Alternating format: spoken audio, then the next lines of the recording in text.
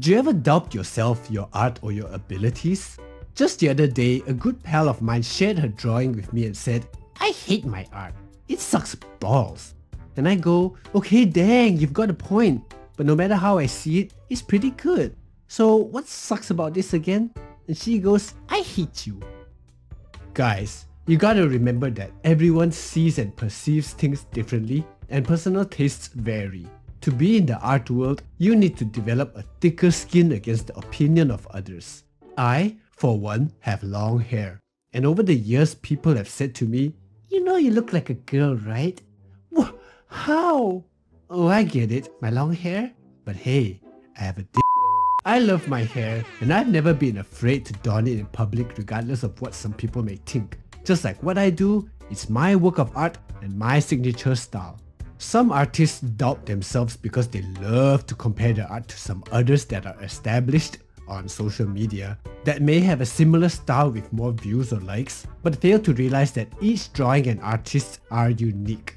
When I began to draw turtles, there were no books or internet to show me how exactly I should draw them lifelike. So the only tools, real tools around me were a calendar with picture of turtles, some post-it notes, and my pencil and eraser.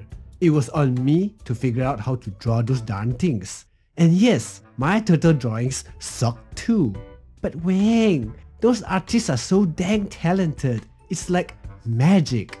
My guy, stop comparing yourself to them.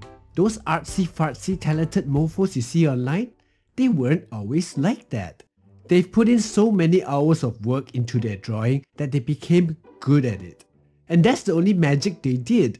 They drew until they were sick of it, left it in the corner for a time, and they got back to it because they loved drawing. And for every one person that says this artist is some untouchable god of drawing, there's another person on the other side thinking that this art stinks. That's why it's called artsy-fartsy. You see where I'm coming from? Art is often subjective.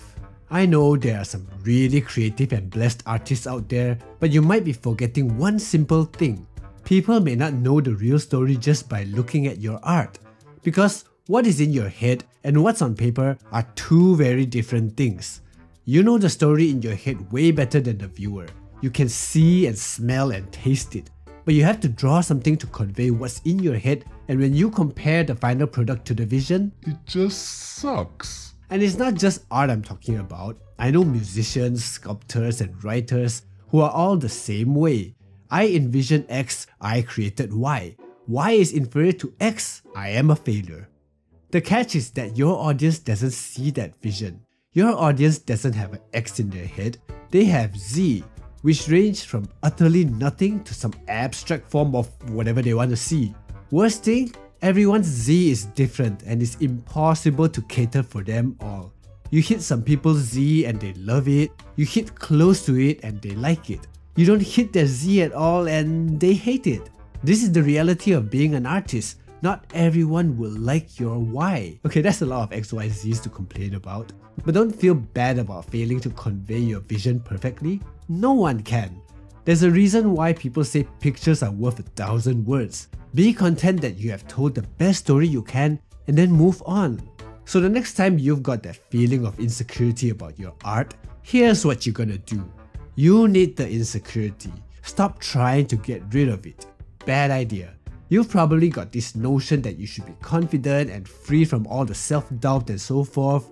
That, my friend, is about survival of the ego. It's not about art. You think that your mind should be free of internal voices and criticism, but that's wrong. You should be relating to those voices as creative resources. You think you're the first person to be insecure?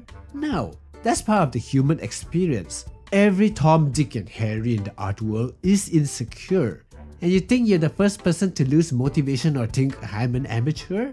No, of course not. Everyone is stupid in their own ways. Instead of trying to be someone else, just be yourself and start relating to everything as possible tools and reference for creative action. That includes your insecurities and doubts, and they are perfectly valid sources of inspiration. I hope this video has helped you be more confident and less insecure about your art, and I'll see you in the next one.